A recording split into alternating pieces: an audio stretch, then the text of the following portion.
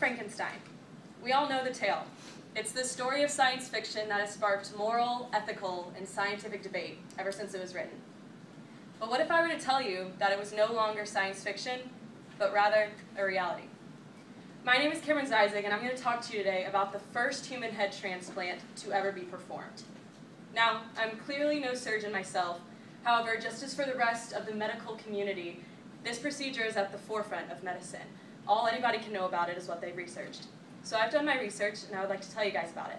Today I'm going to explain to you what exactly is going to go into this procedure and just how it is going to be performed. Now, who is involved? The primary surgeon on this case is Sergio Canavero. He is a 52-year-old Italian neurosurgeon. Now, he's brought along his friend Xiaoping Ren, a 56-year-old Chinese orthopedic surgeon, in order to assist him on the case. They will be performing the procedure on a yet-to-be-selected Chinese citizen.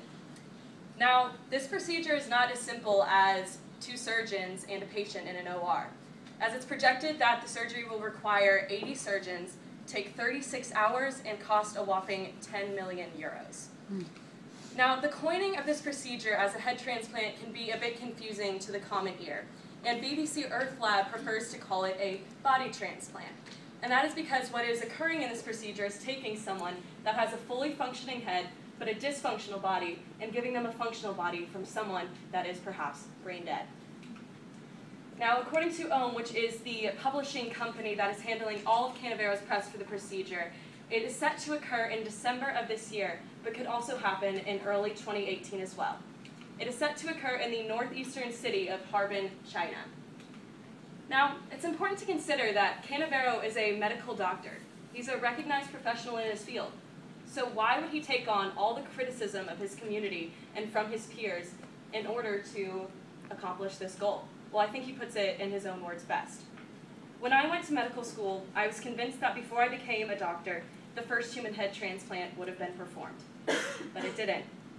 So I decided to do it, and it became the goal of my life. I have been into it for the past 30 years. So with that being said, just how is Canavero going to accomplish this? Now, just like any other procedure, it is performed on animals before it can be performed on humans. The same is said for this one. Now, according to The Independent, which is a news source located in the UK, Xiaoping Ren has already performed over 1,000 procedures on mice. Canavero, however, was not very happy with the results of this procedure, as the mice didn't live over a day long under his techniques.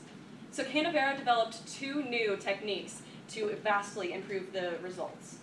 They are called Heaven, which stands for the Head Anastomosis Venture, and Gemini, which is a spinal cord fusion protocol. With the use of these two techniques, Canavero was able to find that the mice regained entire motor function 28 days following the procedure and had a much longer lifespan following it. So how is he going to do this on humans? Well, on headtransplantation.org, which is Canavero's personal website that outlines in great detail the way that this procedure is going to occur, he has the details there. However, I've outlined them here in 6 simple steps for you today. Now, the first step is going to involve cooling down the body in order to slow the metabolism so that the surgeons can work as quickly as possible. The second step is going to involve cutting the skin and the musculature, everything except for the spinal cord. The third step is going to involve reconnecting the blood vessels very quickly so as to restore oxygenation to the brain and to re-warm up the head.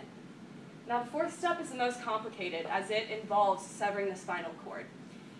Canavero will be doing this with a diamond-edged blade, and BBC Earth Lab gives us this illustration to understand that. Imagine taking a hot knife and putting it through butter. It would be seamless. That's what Canavero is going for here. He wants to make it as seamless as possible so as to exert a minimal amount of force on the spinal cord. Now, the fifth step seems the most elementary in nature, as it involves taking a form of glue called polyethylene glycol, also known as PEG, in order to reconnect the spinal cord. Now, the sixth and final step involves reconnecting the musculature and the skin back to normal.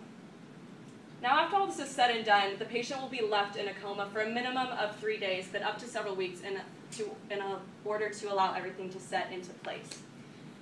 Now, today I've gone over just how this procedure is going to occur and what is involved. But it's important to note that Canavero realizes all the critique that he's taken on from his medical community. He's been called Dr. Frankenstein and received a great amount of ridicule for what he's done.